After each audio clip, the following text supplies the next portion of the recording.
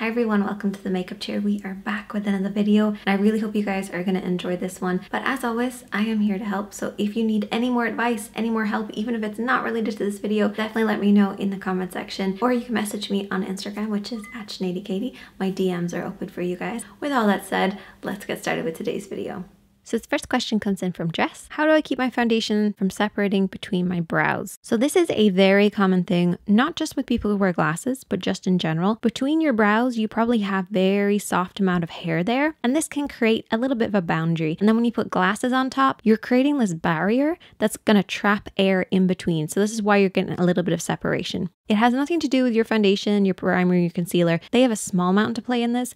It's actually your application that's probably causing the separation. First thing is exfoliate the area, make sure you're sticking on top of your skincare routine. Then what I would recommend doing is removing any excess moisture, because moisture usually causes the separation. So get yourself some blotting paper. All you want to do is once you've applied all of your moisture, take your sheet, press it over the area, lift, and then apply your powders. And you should find that it doesn't separate as much. And you can also do this on the go as well. So take that sheet, press it over, remove any of the excess moisture, and then go in with like a press powder. Press powders are great for on the go because they're not as messy as loose powders. So take a little bit of this, dab it over that area, and you will find that that will minimize the look of the separation. Also, if you find that your makeup is looking perfect just before you put your glasses on, use a setting spray. That will lock that in there for you. But blotting sheets all the way.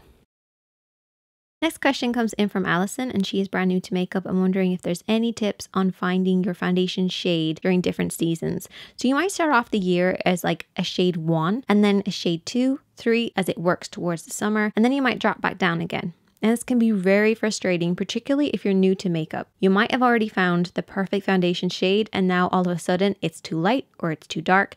And so what I would recommend trying are these adjuster drops. They sound scary and it sounds like it's gonna be really complicated, but it's not. It's actually really fun. Do you remember when you were a kid and used to like mix the different shades together? That's basically all this is. It's mixing 1 or 2 drops in a light or a dark with your regular foundation to make sure that it works for you. Give it a try and definitely let me know how you get on. But if you need any more tips on this particular subject, definitely let me know.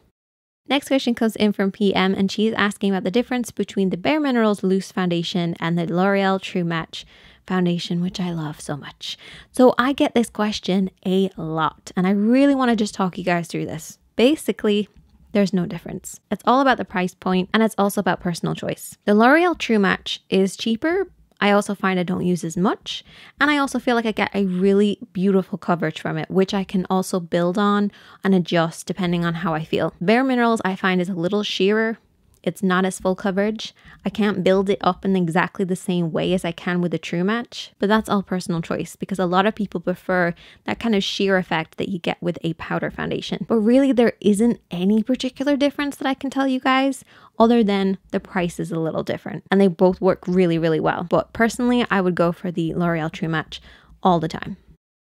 Next question comes in from Gabby, and she is wondering if I will do a bridal makeup tutorial. So I'm going to get my wisdom teeth out soon, so I'm not sure if I'm going to have a chance to do a bridal makeup tutorial, but I will try my best. But I do want to just mention 2 things that I absolutely love for brides, just to help Gabby out so she can have a little bit of a play around with these 2 products. My main go-to when it comes to bridal or any special occasion is the Giorgio Armani Luminous Silk Foundation.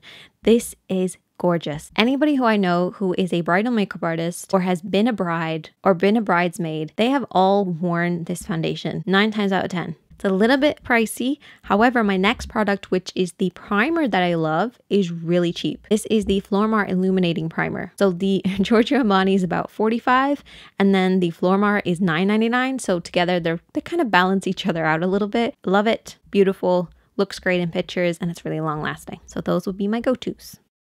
The next question is a little bit of a long one, but I really like the amount of detail because this will really help me figure out what the problem is. So this person is applying the L'Oreal True Match foundation and it's grabbing hold of certain areas and looking really strange. Now the L'Oreal True Match Mineral Foundation is a powder foundation. I think that's the one that she's talking about. If you apply a powder over the top of something that's too wet, you're basically creating a paste. And we're not making a cake. We really want to make sure that our skin is even, that the foundation that's powder is going to go over the top of something that's not too damp. Best thing that I would actually recommend doing is applying a very sheer amount of a loose powder, something translucent, or a setting spray. Basically what that will do is it will not only set everything that you've applied, but it will create a very even layer of dampness all over the skin, and this will prevent that foundation from grabbing hold of certain areas. So what you want to do is to spritz the skin, allow that to dry, it'll create a beautiful base for you, and then go in with your foundation.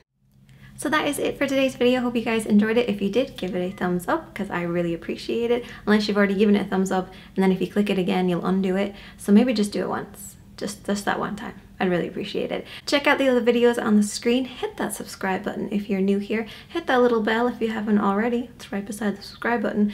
And check out the other videos on the screen. Did I already say that? If I did, I apologize. Check them out. Okay.